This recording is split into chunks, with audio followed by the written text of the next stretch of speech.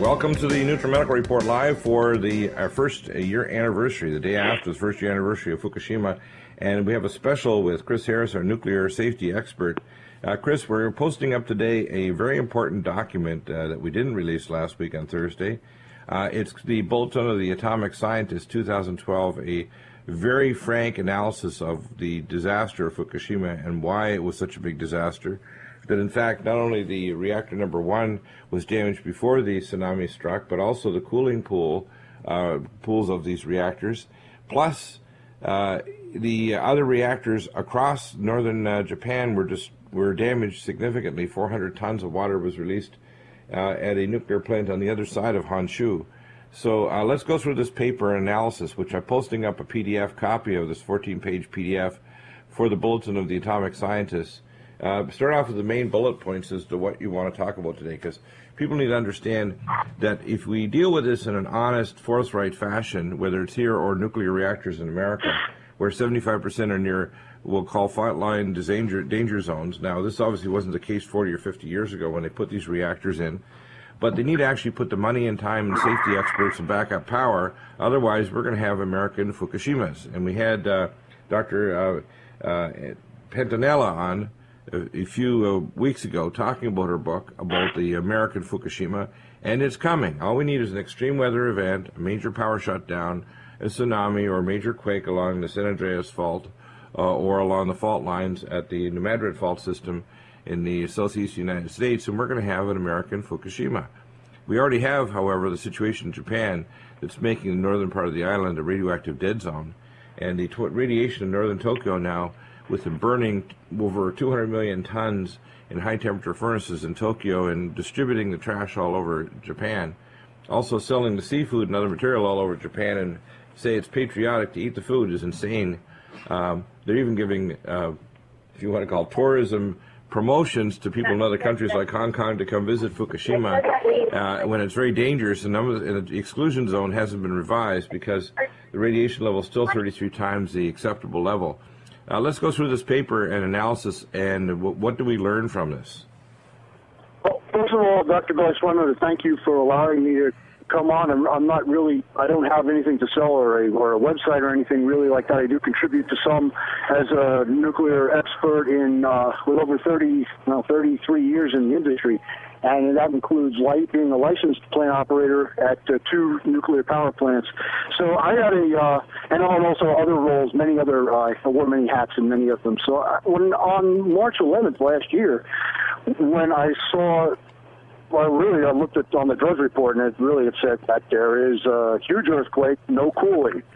I said, well, what about electricity? I scroll down, they have nothing, no power, no nothing, and the roads are knocked out. I said, this plant's in big trouble, man. I don't know what they're going to tell the public, but I was also involved in some other activities for planning for certain types of events that are very similar to this one. And I know that you don't have hours. You don't have that many hours. In fact, in this case, we really didn't look like you had an hour before core damage started occurring. You know, we say we anticipate 4 hours of battery life, but if you could really see that really didn't even happen because there was such damage to the electrical distribution system on some of them like Unit 1 and Unit 2.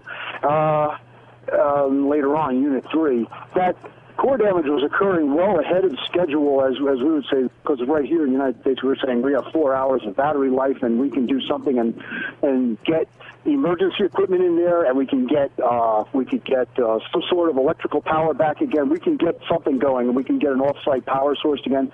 But the tsunami and the earthquake made that impossible.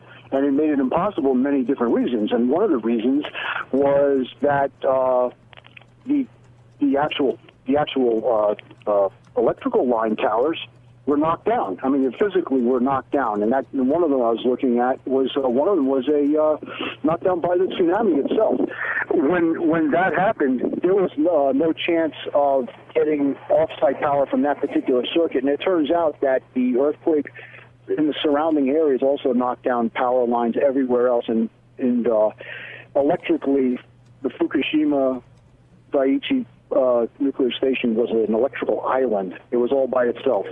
And to make matters worse, the emergency diesel generators, the thing that we rely on in that respect, were also flooded, submerged, and otherwise incapacitated, so that none of the emergency equipment that's installed could actually function. And on top of that, too, there was damage to some of the safety systems. There were purposeful design faults too, whether or not it was the connection with the turbine buildings, the trenches that allowed water to seep directly out hundreds of yards only to the water, with no seawall or area to contain the water going out. That's why they're talking about literally paving hundreds to thousands of square miles of the ocean floor. And in fact, before the tsunami, reactor number 1, we know the containment was broken. We know that there was major damage to these cooling pools, which actually were full to the brim, some of them, with radioactive nuclear material. And MOX reactor cooling pool number 3 and 4, these reactor pools were filled also with high plutonium grade rods. And it was obvious they were reprocessing, so in fact the Fukushima plant was a nuclear weapons development facility. And this is one of the secrets that they don't want to get out, that in fact, while the Japanese are pointing fingers at Iran, they in fact were reprocessing plutonium for detonators for nuclear warheads. Well, and that part of that emerged later on anyway, because really... Yeah, but it did emerge. It's not like... I am involved in producing electrical power using uranium and some part of... they were going to convert them to MOX, which is even more dangerous, because quantitatively it's around 40,000 times more dangerous than the regular non-MOX reactors. But they were making plutonium detonators, and this isn't conspiracy theory. That's why I want to bring it up, which is interesting, because the Japanese, with their missile launching capacities, could really quickly tool over to deliver nuclear weapons. And it's not apparent to most people, but Japan is potentially one of the largest nuclear powers on Earth. And that's why I was very happy that you allowed me to at least sound the warning, because it was evident to me and other folks that no, we all have different areas of expertise. We have strengths, we all have weaknesses, and as a team, we talked to each other and said, this is an event that's not going to go well. Exactly. And then all of a sudden you hear on CNN someone coming on there, and I don't even know what expert or scientist it was, but it's just venting off steam just like it's supposed to do. It's just like it's. I said, no, wait a minute, is that the message coming out? That can't be right. And that's what I heard. I said, no, I got to say something, because this is not reality. Reality is that there is massive amounts of damage at that plant, and there's no way to control it. All the controls, because I understand the controls, they're gone. There's nothing left to control the removal of heat. There's nothing left to even control the criticality, and there was no containment either. You're right. And, the other thing that needs to be made clear is that out of 55 reactors before the March 11th disaster 1 year ago, yesterday, they're down to 5 reactors, and many of these reactors, they say they took them offline because they were checking for maintenance, but in fact, they found damage in reactors all over Japan, not just the northern islands. This is a very large earthquake that struck there. It was a 9.3 quake, which is the largest quake in probably 1,500 years in Japan. And that quake generated a tsunami at a subduction zone about 125 miles off of Sendai, Japan. The earthquake itself caused a lot of damage. And there are a number of plants that basically they've enumerated major damage to. The post-reactor situation is this is already melt through and melt down. So the coriums are well below the reactor in the water table, generating tritiated, superheated steam, shoving out thousands of degrees temperature radioisotopes through steam tubes, not only under the ocean, but under land, going many kilometers. And probably getting even into the Japanese Tokyo train system, which is why the radioactivity is spiking so high there in northern Tokyo. Back in a moment.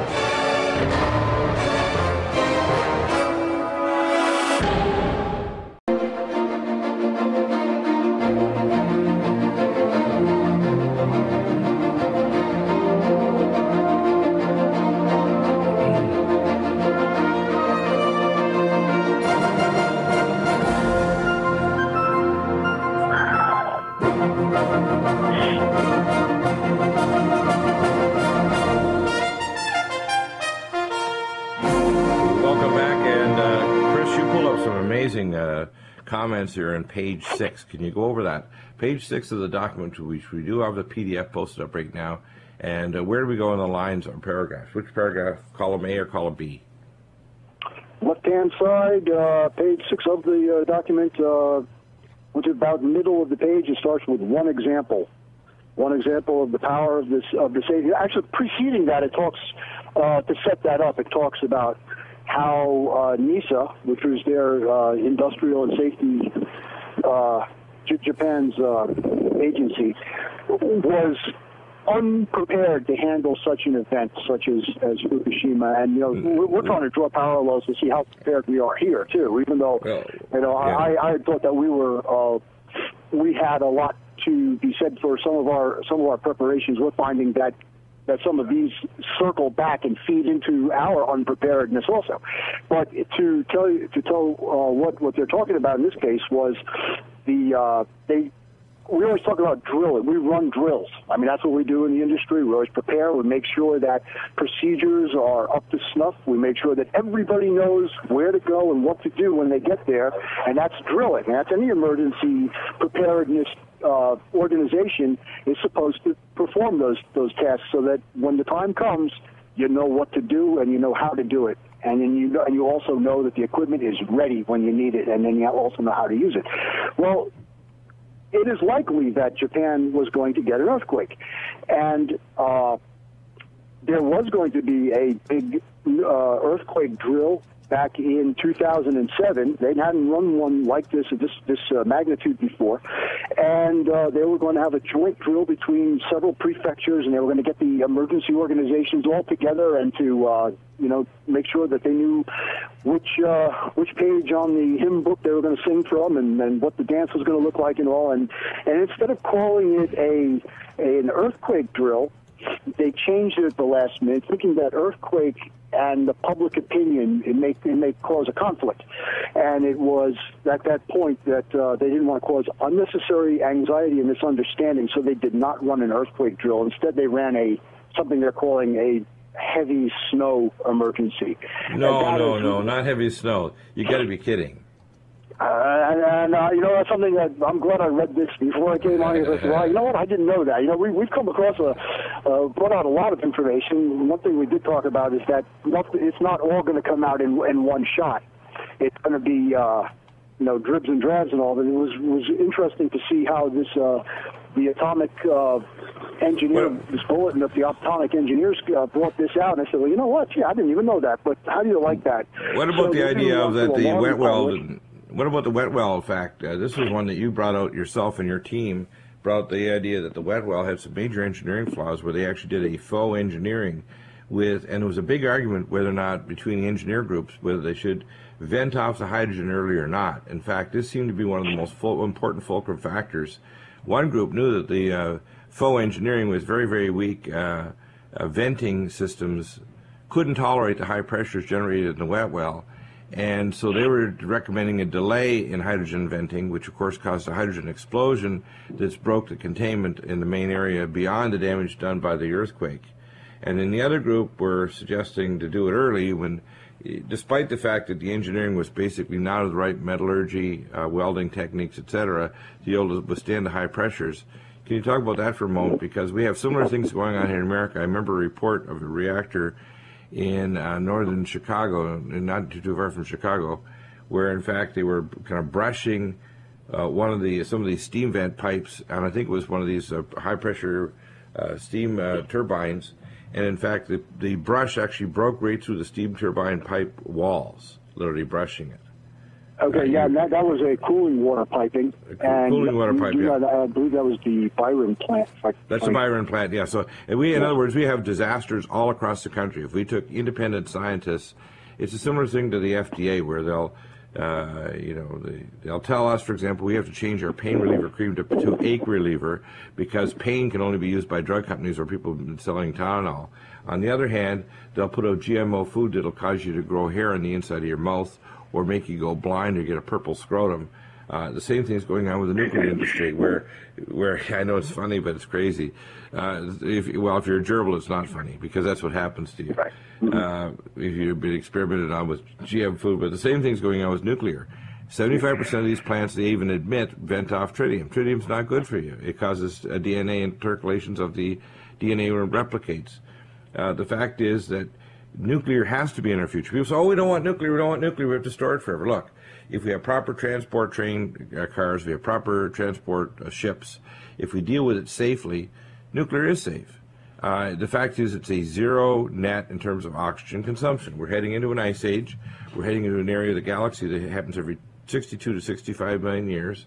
And we're going to get Cody Jones on to talk about this, one of the scientists that presented this on LaRouche.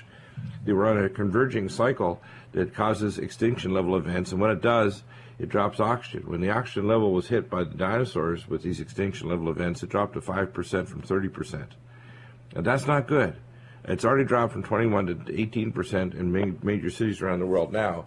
And you can't keep killing the oceans, polluting like crazy, and burning off carbon. It's not just carbon-based fuels because they're all abiotic. The problem is you consume oxygen, and there's a limited capacity to generate oxygen. There's virtually unlimited fuel on the Earth, but there's not unlimited oxygen. And whenever you have a carbon-based fuel economy, it's not the carbon that's the problem, the oil, gas, or whatever. It's how much oxygen can your biotic systems regenerate carbon dioxide back into oxygen. And if you pollute the oceans, if you destroy the biosphere, you don't have the capacity to stretch to actually regenerate oxygen.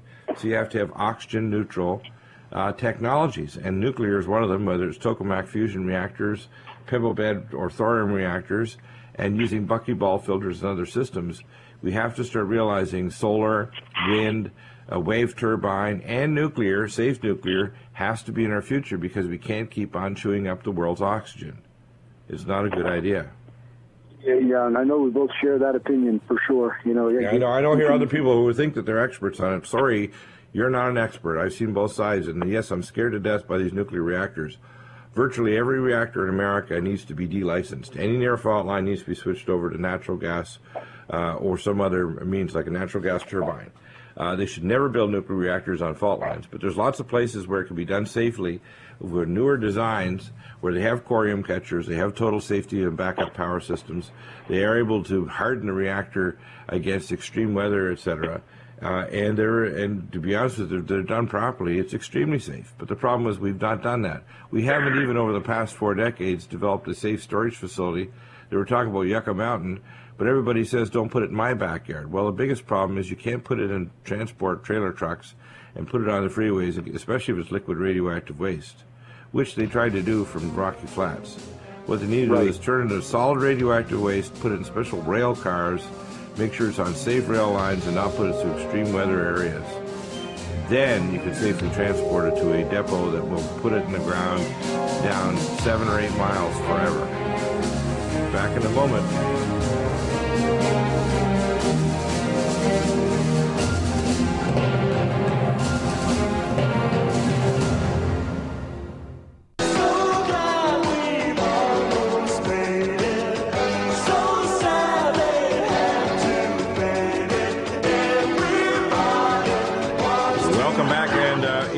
One of the things is that we don't have real leaders in the world anymore. It's obvious in Japan, here in America, the list of candidates we have for party here in the Republican Party.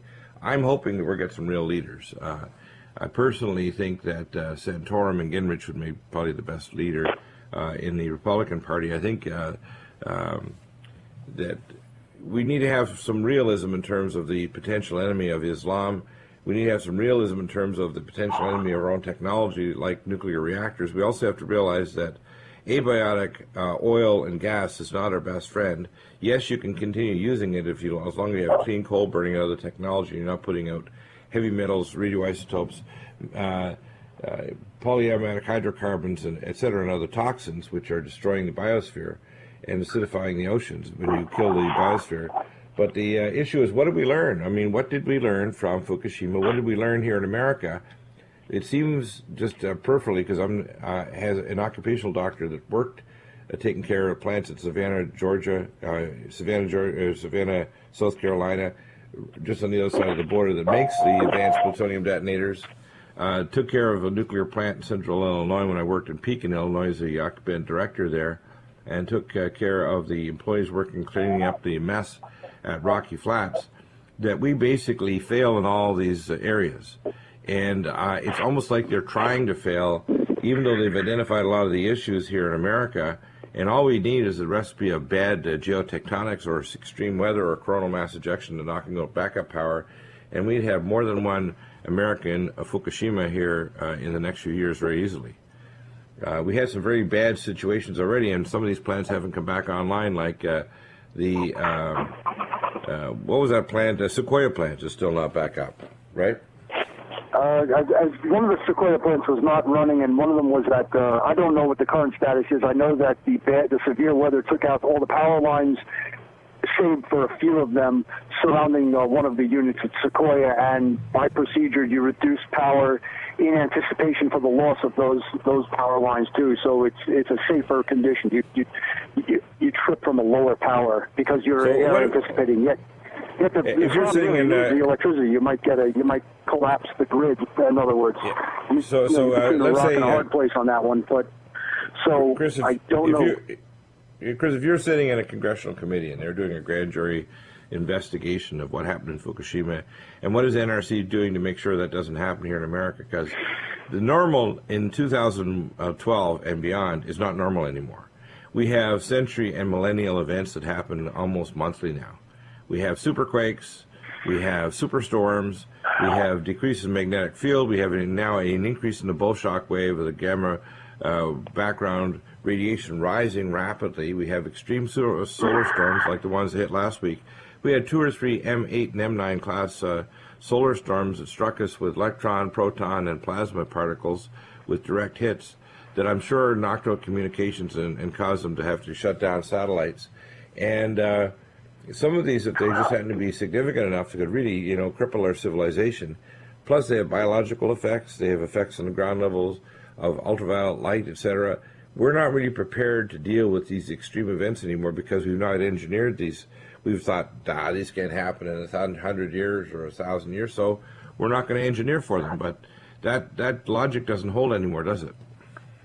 No, it doesn't. And we really discussed the big vulnerability and the necessity, both from a vulnerability and a necessity at power plants to keep them safe would be electricity. And you say, well, what are you talking about? The thing makes electricity. It should have plenty of electricity, but it's not designed that way. Once you lose the offsite power, you switch to backup power, and you take yourself away from you take yourself off of the lost offsite power. And the problem is, well, especially at Fukushima, there was no backup power, and that's called a station blackout. And that's what we called that a year ago. We were right. That's what it was, and no plant could survive that for any length of time. And I'm talking about, well, we used to think maybe 4 hours because you have 4 hours of battery. I'll tell you what, I've been through a lot of station blackout drills. Station blackout is a hectic scenario. At a good day when there is no damage, from earthquakes, and you have plenty of opportunity to call in off-site resources, it's still a nightmare. The controller operator, we all had to go through it, go and simulate the thing. It is a resource management nightmare. You have people that you've got to be sending out in the field. You've got to go ahead and conserve whatever battery power that you do have by stripping buses. In other words, going out with a checklist and taking, flipping breakers open and the right ones so you don't do it the wrong way. And so you're trying to conserve battery power. And you're also doing other things like getting off-site resources on site. You have established cooling with ways that aren't typically performed as manual operation of valves that aren't really meant to be manually operated, or at least they seldomly get that way because they have motor operators on them or air operators, and now you're handling it by manual with a big hand wheel that it's on. It doesn't happen every day. We practice for it, and now can you imagine that in the dark? Can you imagine that with damage and rubble all around you? Can you imagine going through it with radiation fields building up and there are broken pipes, so there's steam jets and heat and everything else? And by the way, the radiation level is so high now that no human being, even if they're suicidal, could go in there and still be functional after a matter of minutes. The fact is that they're Yakuza are putting in people that are non-trained technicians in there at minimum wages to pay off debts to the Yakuza in Japan, which was like the Japanese mafia. And these people are walking into a plant where they have no idea. They can just go in there, and after so many minutes, when they start to feel their brain turn to mush, say a few curse words in Japanese before they know they're going to get so sick they'll soon expire. And that's the problem, is we haven't used our yardstick, as I mentioned before, of imagination. We should be putting spider silk Kevlar tents over it, building corium catchers. You mentioned about last year the idea of taking containers and lining them with depleted uranium, even to get people near those areas. The radiation levels are so high with gamma rays, especially, to penetrate through everything. You can stop alpha particles with paper and so on, but you can't stop gamma unless you're using depleted uranium as a fairly thick layer inside, say, a container, and then snap them together like some kind of a Lego toy set or one of these Connects. If we don't start thinking out of the box in terms of robots that are connected by cables or radiation-resistant microchips that probably exist in DARPA or Russian research or European research, we're never going to solve not only this problem, but any extreme problem like this. And this, in fact, could come out of the space program, because you can guarantee that we've developed deep space investigation that would be in extreme conditions like this nuclear reactor, where we operate in high radiation zones in deep space, because deep space is very radioactive. It's a place where cosmic rays, gamma rays, or regular zeta particles can flash up microchips and destroy the bit rate of transfer of data.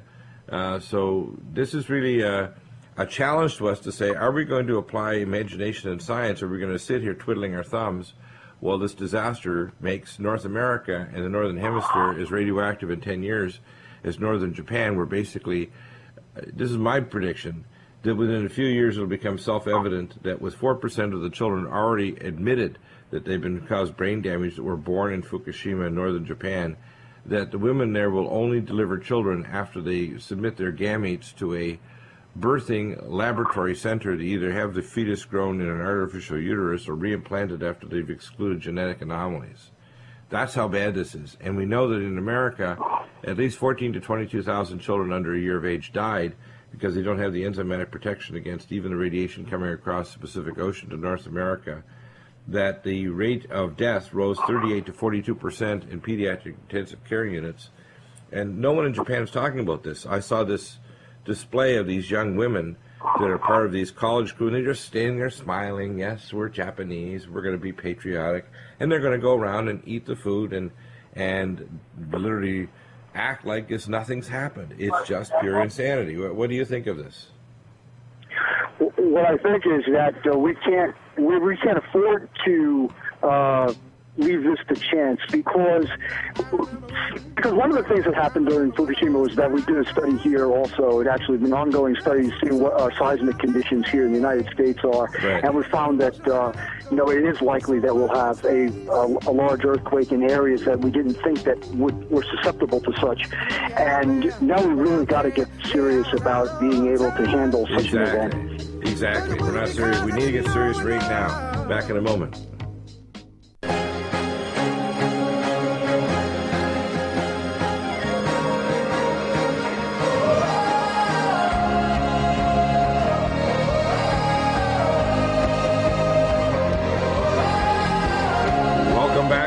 Chris, I want you to summarize what you said on the break. That's pretty shocking.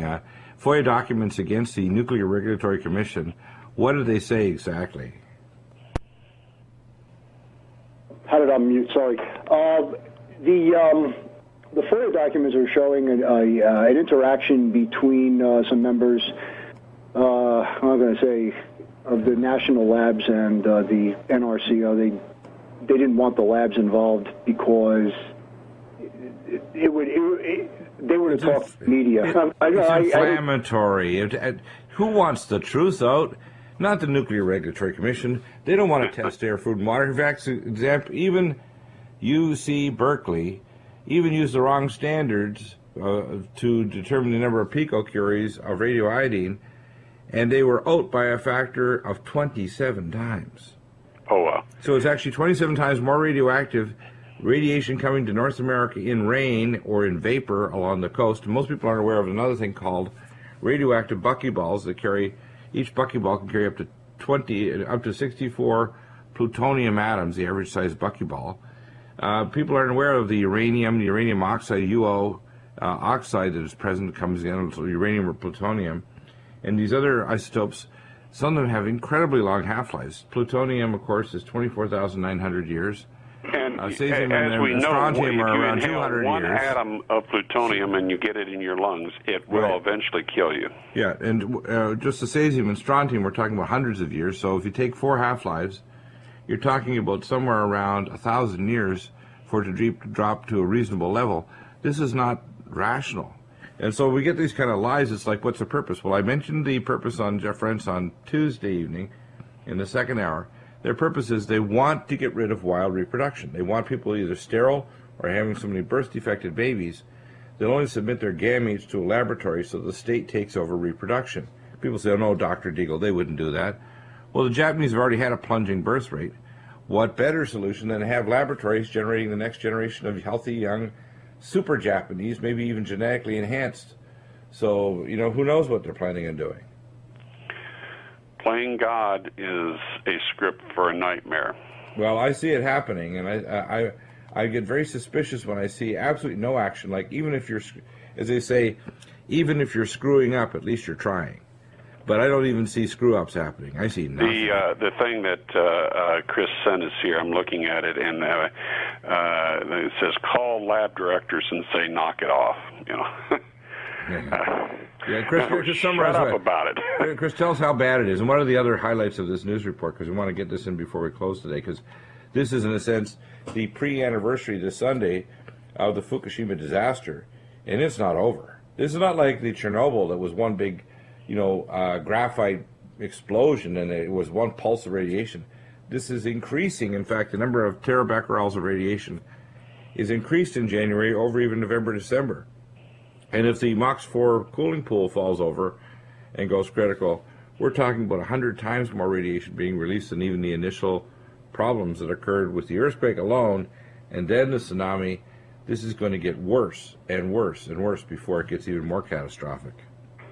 Well, I can't agree with that more. I mean, it is basically a waste generation facility with no off switch. I mean, it is the ultimate dirty bomb. So that's how that works. So there's a lot of information to keep covering. If we were, but in closing, I guess I would say that there was one report from one a group of experts who said that had the Fukushima guys have followed all the practices, the best practices and standards, they would have probably been able to combat this. And we talked about having the right equipment available and the right training, and they were unwilling to do that over in Japan, and there are some consequences. It's hard to say, well, what if they had everything, and if the because they also had tsunami and the earthquake. It's a pretty unbelievable 1-2 punch that nature could provide it. However, it does. There are some people that do believe that they did have all the additional severe accident mitigation equipment that are pretty much found in all of the power plants in the United States, plus the extras that we're going to come up with. They may have prevented the meltdowns, and that's a report. And that would be I sent that to you also. Well, they didn't build the seawall anywhere near high enough, and it shouldn't come as a shock to the Japanese people of all people on Earth that there are earthquakes, and earthquakes cause tidal waves, tsunamis, because they are the most earthquake-prone nation on Earth. Right, exactly. And, in other words, I mean, they built a bunch of these right together, right on the ocean, and within a few miles there were several additional plants, and they were at one point very concerned that they were going to have a domino effect. Well, they do have one. This is the other thing that's come out a year later now, and this is from reports in Japan, that the Miyagi reactors, the Omiyagi reactor, all these other ones, in many prefectures all over northern Japan, are broken. In fact, there's only 5 out of 55 reactor sites that are still operational. A lot of these reactors, including on the other side of the island that weren't anywhere near this tsunami, were damaged to the point where they're now turned off. And people don't realize you don't just turn off a nuclear reactor. Giant atomic bombs sitting there. Sitting, basically nuclear waste sites that are very unstable. Yeah. Yeah, unstable nuclear waste sites. Chris, I think you summed it up perfect. What did you call it? The perfect a dirty bomb that keeps on giving. Giving. Doesn't end. Yeah, well, hopefully maybe one day we'll figure out how to contain it all. I don't know any other way to do that, but right now all the efforts are treated. Otherwise, well, here in America, what's going on here? Because we have now 2 reactors they're building in Georgia. They have a plan to build 25 in America. They say they're somewhat safer because they don't go into hot shutdown. We know that the hot shutdown caused by the domino effects here in Yuma, Arizona, where somebody played a few keystrokes, caused the plant to literally burn out $1.2 billion total cost turbines at San Onofre. No, I'm not choking on radiation.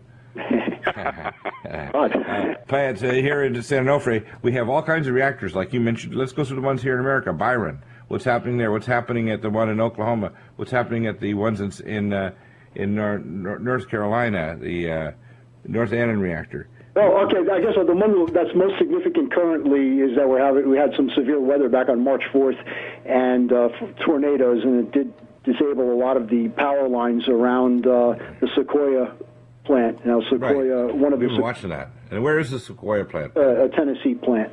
And that plant we talked about since, what was that, last June and July we were talking about that? Yes, we were talking about that. So I guess we're back in tornado season. One of the units was already offline, but the other one had to decrease power down to 80%, so that in the anticipation for loss of the power, it would lose. It wouldn't affect. It could reduce power and come offline in the anticipation for the loss of the other.